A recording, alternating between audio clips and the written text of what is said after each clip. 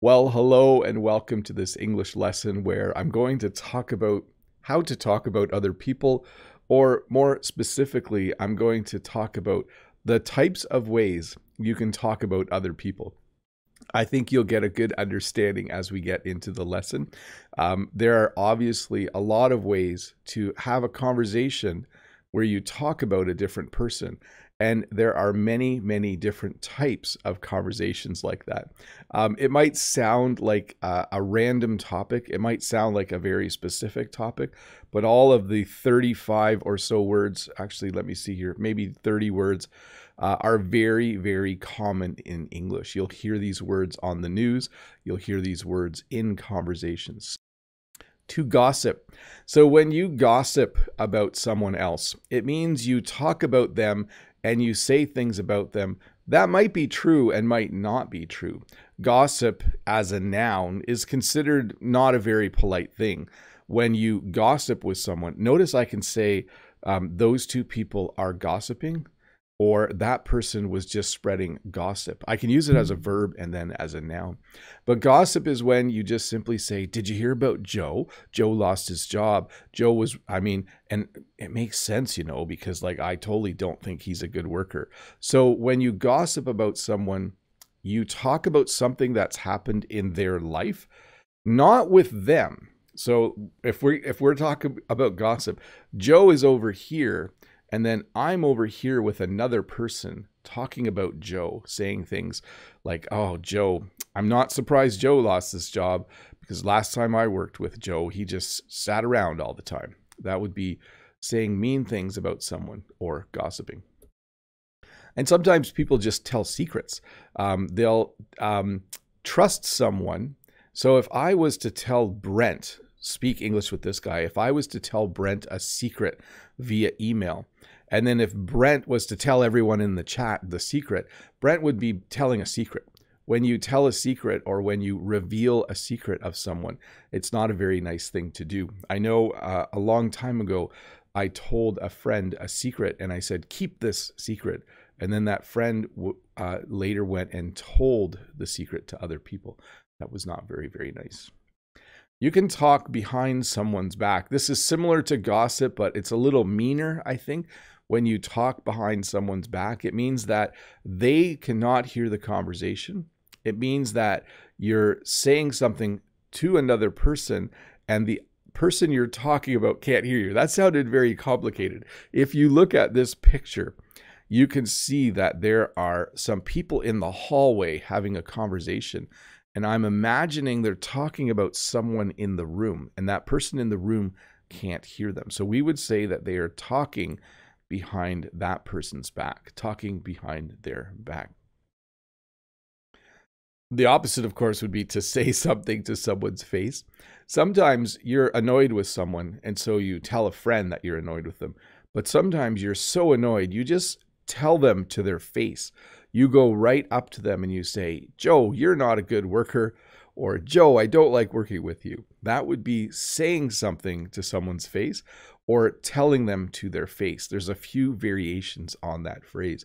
So technically, this doesn't belong in this lesson because it's not a way to talk about other people. It's a way to tell someone directly something that you don't like about what they're doing or what they have said.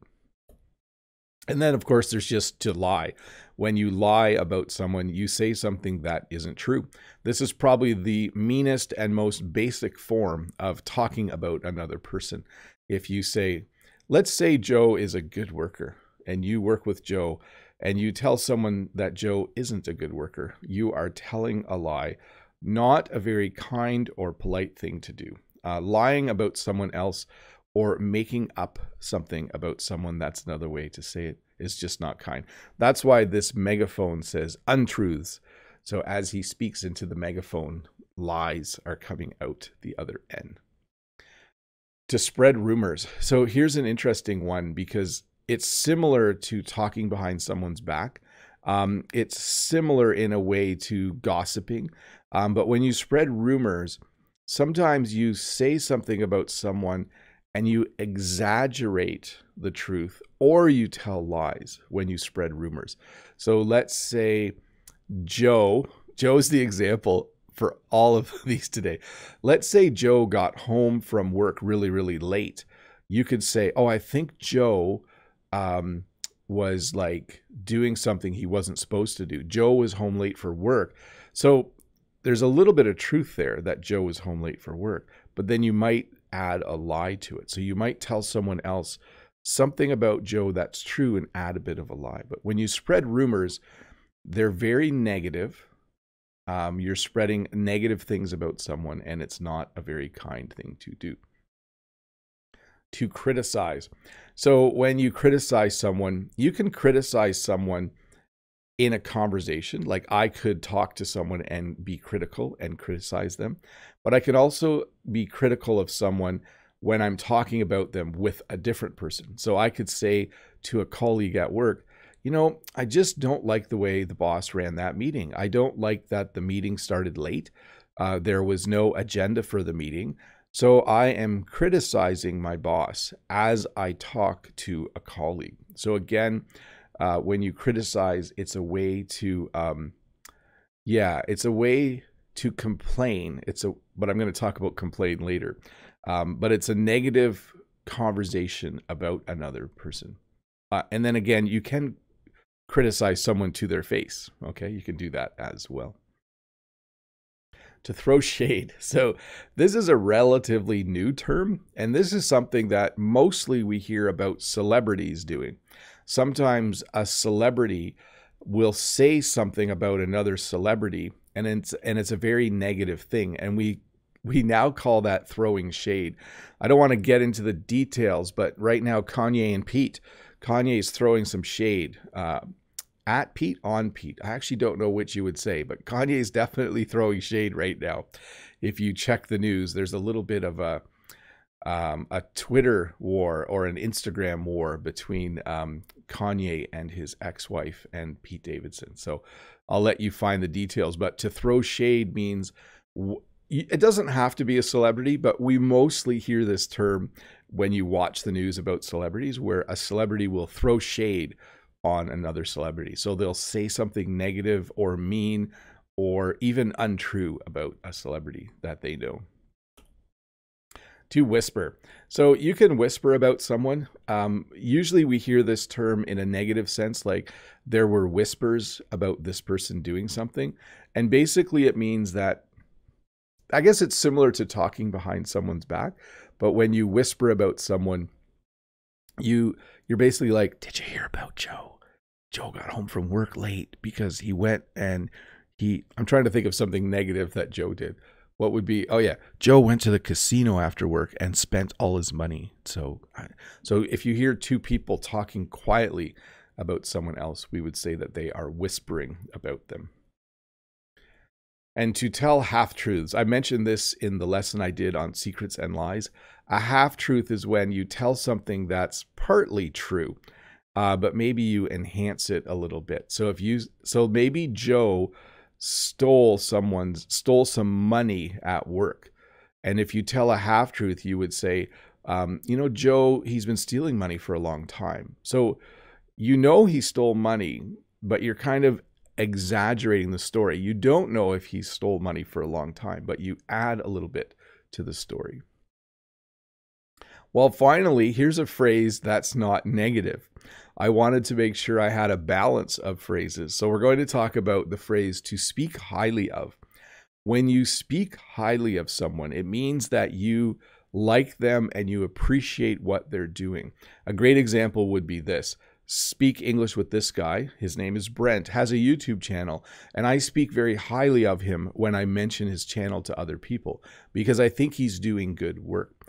When you speak highly of someone, it means you say very nice things and very kind things about them. So it's always nice if you know someone who's a hard worker at work, and then when you're having a conversation and their name comes up, then you say nice things about them. We would say that you are speaking highly of them. To recommend. When you recommend someone, it means that you say they'll be good for a certain thing. Let's use Joe as an example. Let's say my school needed a new teacher, and I knew that Joe was a good teacher and he didn't have a job, I could recommend Joe to my principal. I could go to the principal and say, I have a friend named Joe. He's a really good teacher and he doesn't have a job right now. So when you say that someone's good at something, or when you say that something they're doing is really good, it basically means you're recommending them. So again, we'll use Brett's probably getting tired of me talking about his channel, but Speak English with this guy, I highly recommend you visit his channel at some point. He teaches English like I do, and he has done a few videos lately where he's in different parts of the United States. So I recommend that you watch them. So that means I like his videos, I like the work he's doing, and I like it so much I will tell other people that they should go watch them. To vouch for. So here's another way of recommending, but it really works. Yeah, it means you're saying you can trust someone. If you vouch for someone, it means you know them really, really well. Okay. So in this picture, it says Joe. Joe is a hard worker. If I worked with Joe for a long time and I knew Joe was a very good worker, and if someone said, I'm thinking of hiring Joe, is he a hard worker? I could say, yeah, I'll vouch for him. I worked with him for a long time. He's a really, really good worker. So when you vouch for someone, it means that you publicly say, or in a conversation you say, that you think that person is good at something, okay? Sometimes my students will apply for a job, and then the company will call me and say, is this student a good worker? And then I'll vouch for them. I'll say, yep, absolutely. When I had them in class, they were a hard worker. They did a great job.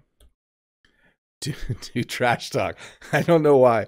This picture cracks me up because it's a couple of older people. But trash talk is when you say mean things about people. Most often you'll hear trash talk, or trash talk will happen when people are playing sports. If you watch football or soccer or basketball, those are sports where sometimes the players walk by each other and they'll say something really mean about them. Like, you have a big nose. Actually, they say meaner things than that. But when you trash talk someone, you might say, yeah, where'd you learn to play football from your, I don't know. Anyways, it's when I'm not good at trash talk, by the way, but when you trash talk someone, you basically are saying mean things about them, usually in a sports game. And by the way, you can flip it as well. You can talk trash about someone, which I think is a little more general and simply means to say mean things about someone. So I picture this as this older gentleman is saying mean things about this other person. I don't know why that made me laugh, because I think older people are all really kind, and then it just made me giggle. To be a reference. So this is a more formal term, and it's similar to vouching for someone. When you act as a reference for someone, it means that legally, definitely formally, you are willing to say that person is good at something or that they're a good person. So sometimes when people apply for a job, they'll say, will you be a reference for me? And that means you're formally allowing them to put your name on their job application. And then the place they're applying for the job can call you to see if that person's a good person. So this is probably a better example for when I said sometimes I vouch for students. Probably a better example would be sometimes a student will ask if I will be a reference because they're applying for a job. And then the place they're applying at, someone will call me and say, so Joe, your student Joe, has applied for a job and they've listed you as a reference. Would you be able to tell us a little bit about Joe? And then I would say, Joe's great. Joe's a hard worker, et cetera, et cetera. To build someone up. When you build someone up, it means usually you tell them directly, but you can also tell other people good things about them. So if I was talking to Joe, I could say, Joe, you're really good at this job. Joe, I saw the work you did last week and it was awesome. Joe, you are doing a great job. So I can tell Joe directly. But I could also tell my boss. If I worked with Joe, I could go to my boss and say, you know what? I just wanted to put a good word in for Joe. He's doing great work right now. So anytime you say something that will highlight good work or actions that someone has done. You are building them up. To sabotage.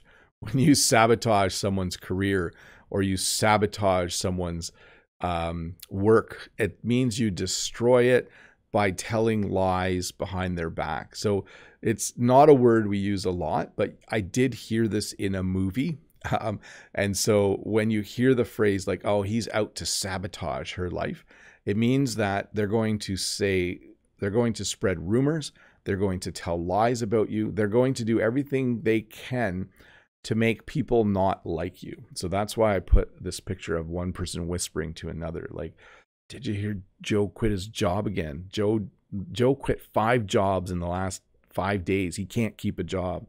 So they're trying to sabotage someone's reputation, to sabotage someone's career, or to sabotage their life. To rat. So we've gone over this one already. When you rat on someone, it means you tell someone in authority what they did. If 2 of my kids, let's say the cookies were gone, and I said to my kids, who ate the last cookie? And if my one kid said, he did, Joe ate it. I don't have a kid named Joe. We would say that that person has ratted out Joe. Or maybe I'm driving with one of my kids to school and I say, you know, the TV broke the other day.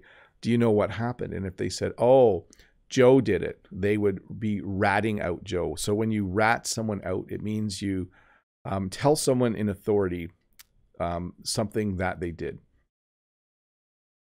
To give someone up. To give someone up is very similar. When you give someone up, it means, let's say Joe and I robbed a bank and we were going to keep it a secret. And then Joe went to the police and said, Bob did it.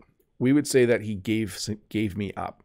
When you give someone up, it basically means that you've done something illegal or you've done something wrong. And one person, again, tells someone in authority that you've done it. So to rat and to give someone up are very, very, very similar. To stab someone in the back. So this is a little bit different. This is when you betray someone, or this is when you and someone else, there's trust between 2 people. And then one of the people goes and does something or tells other people about something you've done. If you have a secret, if you and a friend had a secret and your friend told the secret to someone else, you could say that they stabbed you in the back. Okay. So it's a way of betraying someone. It's a way of breaking the trust between 2 people. And so we have to betray. I don't know my history very well, but I think Brutus betrayed Caesar. I think that's how it went.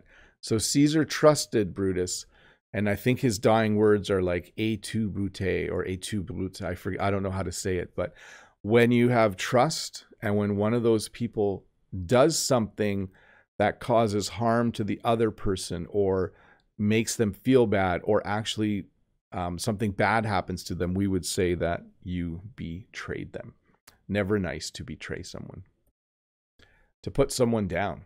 When you put someone down, it means, again, you're saying mean things about them. So if Joe was a really hard worker and I was talking to someone else, I could say, Joe's not a hard worker. Joe is like, he's the worst worker ever. Joe's late for work all the time. He's always leaving early. He steals stuff from work. So you're saying, you're basically saying mean things about the person that might be true and might not be true. It both could happen. And again, you can put someone down to their face as well. Like I could go up to someone and say mean things about them, and we would use the same phrase, to put someone down. To whine. So I think children do this the most. When you whine about someone, it means you complain about them for a long time. So sometimes after work, people will go to a restaurant, and as they sit around, they might whine about their boss. They might whine about a colleague that isn't there at the restaurant. So it's basically very, very similar to complain. And we often use these 2 words together. So sometimes people get together and they have fun, but sometimes they whine and complain about work, or they whine and complain about their boss, or they whine and complain about their coworker. So definitely these two words mean the same thing, and they often go together. And yeah, it's a lot more fun to go out with people from work and enjoy yourself.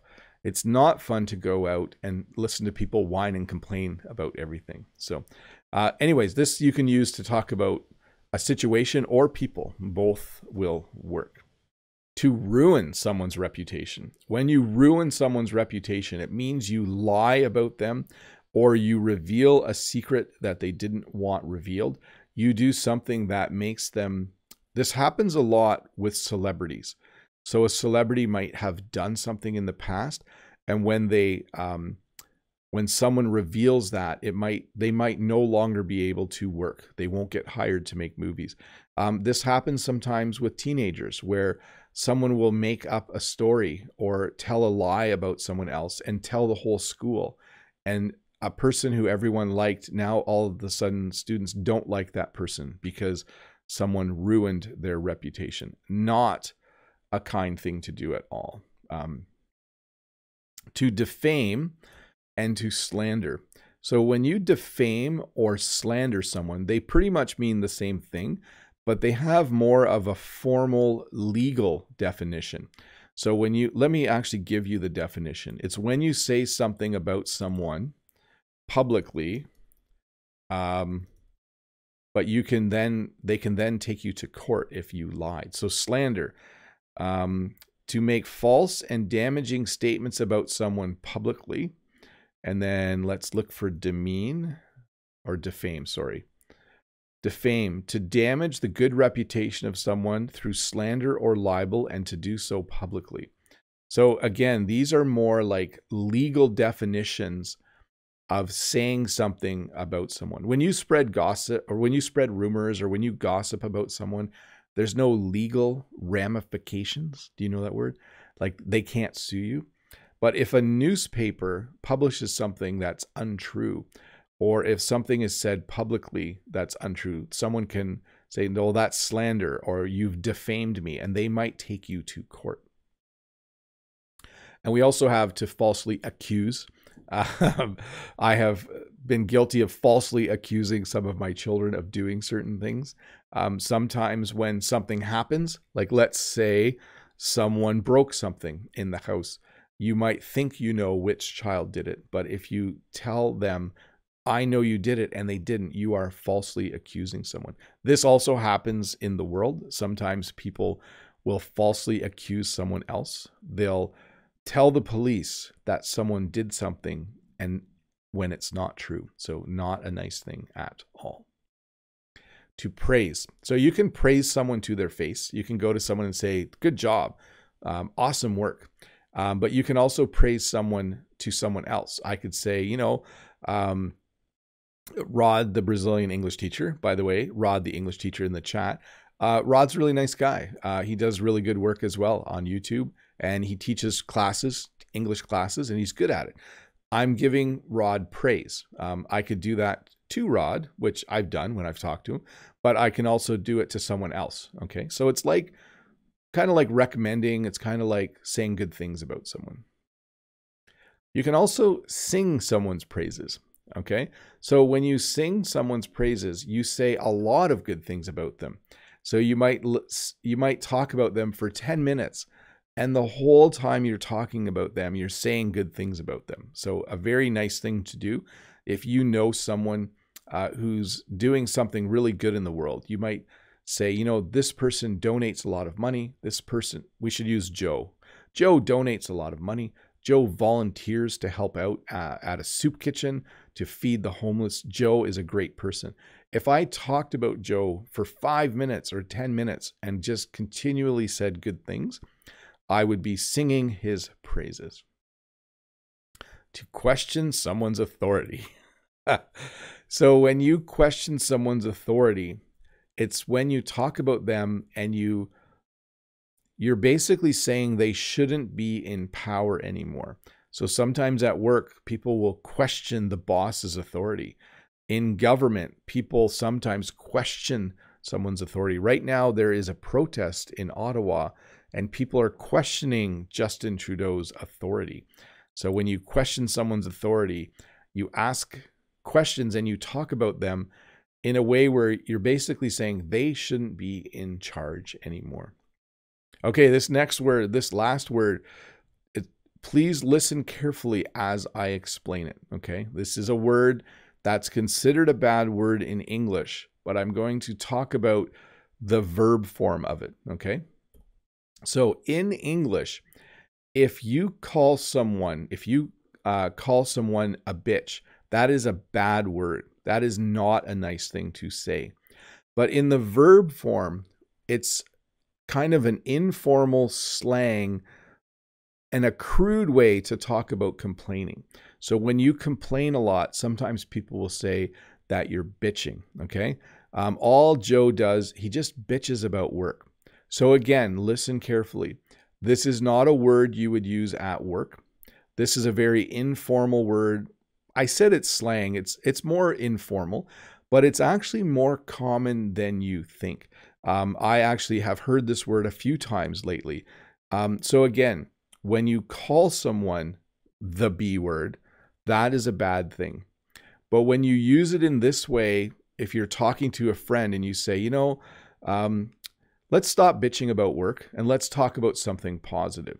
So again, I don't know, I don't know if Brent's still here in the chat, but I know he has to leave and teach usually, but this is just a very crude, informal slang way to say that you're complaining about something. There, I hope that made sense. Basically what I'm saying is you'll hear this word, but maybe you shouldn't use it.